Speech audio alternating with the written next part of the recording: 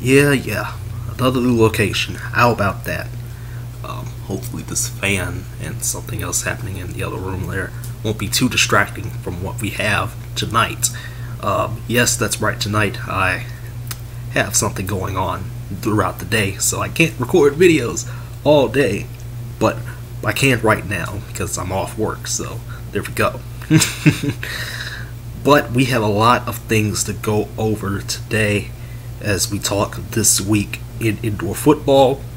We know that the AAL owners, at least the Charlotte Thunder and the North Texas Bulls owners, they have gotten together and said, hey, we're going to do an AAL championship game.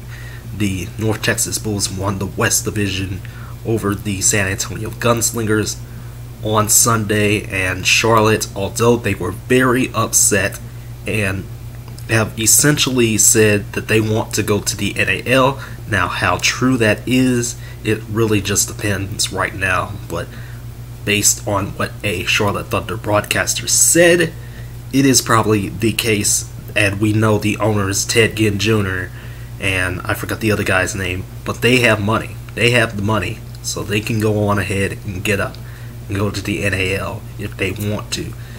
Speaking of the NAL, right now, we're just waiting for the Jacksonville Sharks to start up, because they haven't played at all yet, and we're wondering how they can stack up to Albany, because right now Albany's been putting on work, putting it through, making it look good out there, just killing folks out there. So I wonder how that's going to go this week. Big news that has been breaking all day long in the IFL. Louisville.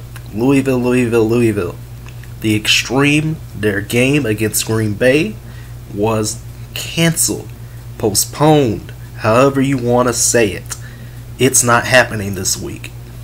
And it may not happen at all, because Louisville may be folding, which is something I already said was going to happen. I said this months ago. There was no way this team was going to last in the IFL with what they have at their disposal. And the KFC Yum Center was just not a great fit for them. They had a different arena. I think it was the Expo Hall or something like that, down in Louisville. But that obviously didn't work out, and this doesn't work out either, because apparently Kentucky is opening back up, just like a lot of states are opening back up. I know Texas has opened back up to 100%. So things are kind of weird out here. So I don't know what's going on with that. What about West Michigan? Because I know there's some rumblings coming around about the Ironmen. What are they going to do? Don't know yet.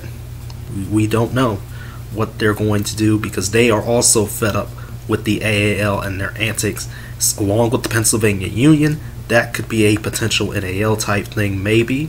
Who knows? But I honestly don't think that's going to happen. But it is what it is. I'm just speculating on things at this point. CIF, again, I have nothing really to say there. As long as Selena, however you say their name, as long as the Liberty continue to coast, I think things will be fine there. I think the playoffs are starting at the end of the month, so that's going to be interesting to see there, because it's been it's been a weird season all around, but the CIF has gotten it done, whereas the NAL and IFL took a little bit too long to get started. Now my interest is kind of it's still there. Don't worry, my interest is still very, very high. But we could have had the other two leagues maybe start a little earlier. You never know. This was COVID, so you never know what could have happened. But yeah, Louisville's game that got postponed. Don't know what's going to happen there. I really don't know what's going to happen there at all. There is a whole lot of things going on with that story, and if Louisville folds, I'm not going to be surprised at all if Louisville gets taken over by the IFL until somebody can buy the team. Again, I don't know. Or if Louisville, they I don't know what Louisville is going to do, because I've had issues with the team coming from the AAL to the NAL and then to the IFL. I don't know how you jump through hoops like that to get to where you are. In all honesty, the IFL should have just rolled with 11 teams this year, hell, maybe even 10. But nah, we didn't get that at all. But it's okay. It's okay. We still have a season. It's still going on. We still have 5 IFL games this weekend. We have 3 NAL games this weekend. And we have, some CIF games as well. The AAL regular season is over. And June 26th will be the championship game, which again, for some reason, doesn't feature West Michigan. But if something changes, of course, I'll talk about it, next week. But that's all I've got, and I'll see you guys again, talking about the PLL later on this week. I'll take care. Have a good night.